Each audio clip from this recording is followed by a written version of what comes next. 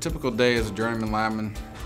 Normally you would start out, with a work order and head to a job to complete that work order for the day, but at any time your foreman or system control can call with possible outage that's close to you or possible broken pole.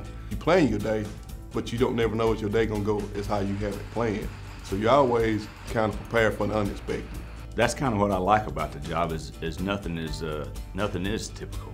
You're always kind of having to plan your day as it comes along. You don't know what to expect. On a day-to-day basis, we deal with emergencies from trees falling to car accidents, breaking poles, from other people working and cutting our cables.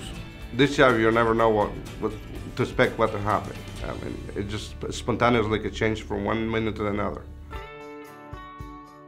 While outage numbers are important, as well as providing and maintaining electricity for the members, the key aspect for me is to make sure that the fellow linemen I'm working with or they're working on the crew together, that they all return home safe with all 10 fingers and 10 toes, just like they left from their family that morning. It's like a brotherhood, because at the end of the day, we want you to go home with what you came in here with, so it's all about safety. We look out for one another, and you can trust everyone that's on the crew. One of the biggest sacrifices, I think, is when there's a power outage, like in a big snowstorm or a big storm where everybody's out, you want to be there with your family and help them out. But the thing is, we got to go to work. Somebody's always on call 24/7, so there's times where we're going to be on call on Christmas, Thanksgiving, all the holidays. I mean, somebody's got to be there, at some point in time. I mean, that's our job and that's our career, to provide and maintain the electricity for the members. I have had to miss, like, my little girl, like some soccer games and rearrange some anniversaries, just stuff that, it's just part of life. But at some point in time, it kind of makes you feel important that they call you. Just say, well, maybe they value what I do. Not just anybody wants to be a lineman. You gotta be ready to be out in the weather.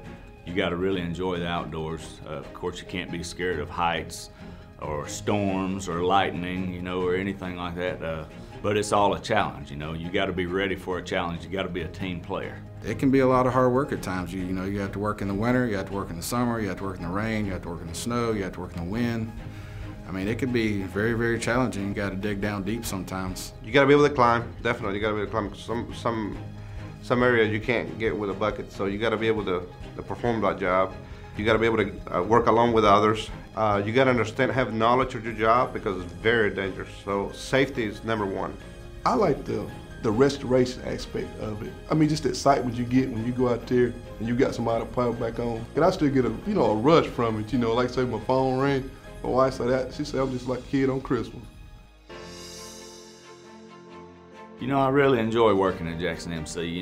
It is a big company, but it has a small company feel. Everybody fits together, everybody works together as a family. We can always count on each other. In my opinion, this is a great place to work. I enjoy the people that I work with, work around. We all have to depend on each other, and we treat each other as brothers and sisters. Well, I enjoy the job here at Jackson MC, so it's really not what you would call work. I mean, you get up in the morning, you leave one family, and you come and you join up with your other family. The Jackson MC is a great place to work.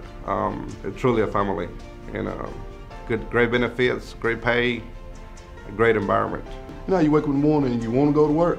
That's the kind of job I have.